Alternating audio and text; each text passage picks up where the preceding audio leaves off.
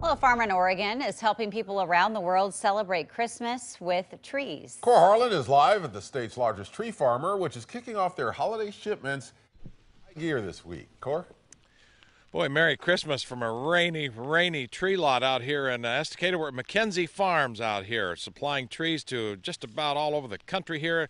Cubby Steinhardt is the guy who now runs this operation. Good morning to you. You're ready for this weather. This is a beautiful morning if you're a Christmas tree. Trees love the rain, don't they? They love it. They're eating it up and drinking it up. Tell me a little bit about the season this year. You guys have been shipping trees already here, yes? We started the end of October shipping a few trees overseas because it takes about 30 days on the boats to get them there. And it just kind of ramps up. We get busier and busier. We're through our first, what we call first window, and now we're cutting. I explained to you earlier, all the trees that are in the yard now, most of them have come in the last couple of days. Cut, brought in here, and they'll all be gone in 3 or 4 days, and then we'll do it all over again. This is a crazy business, I think, because you guys will sell a million and a half Christmas trees in between your operations here in North Carolina within about a 45 to 60 to 90 day window, right? You nailed it. It's a crazy business for crazy people. That's why I'm in it. For people now, a lot of times I've seen some media reports. I don't know if they're right or they're wrong or not. As Carl kind of shows you some of the trees here in the yard that will get loaded onto some of these semis today. About the market for Christmas trees, there were some maybe some spot shortages last year at times around the country. How about this year? How's the market for Christmas trees and prices? There's a lot of misnomers out there. Demand is pretty equal to the supply right now. There will be plenty of trees throughout the season.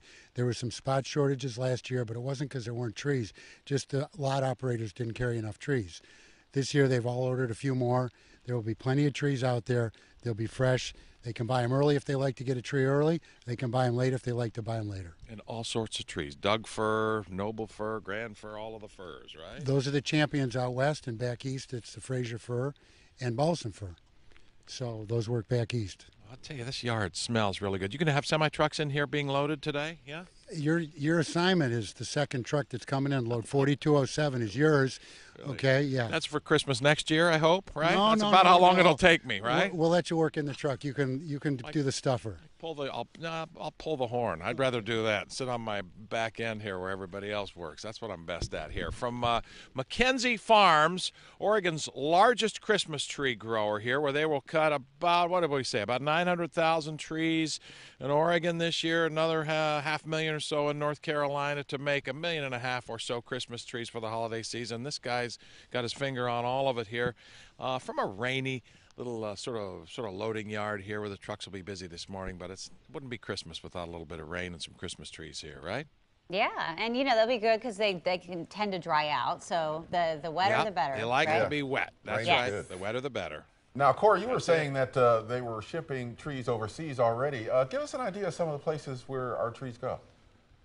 Cubby, Ken wants to know where you guys, where you ship them to, Ken, correct? Correct, yeah, overseas. Yeah. Where you ship them to? Most of what comes out of here, out of McKenzie, will be east or west of the Rockies. A lot in California, all the way down the coast, up into the northwest. How about overseas? We do some overseas. What countries? Hong Kong.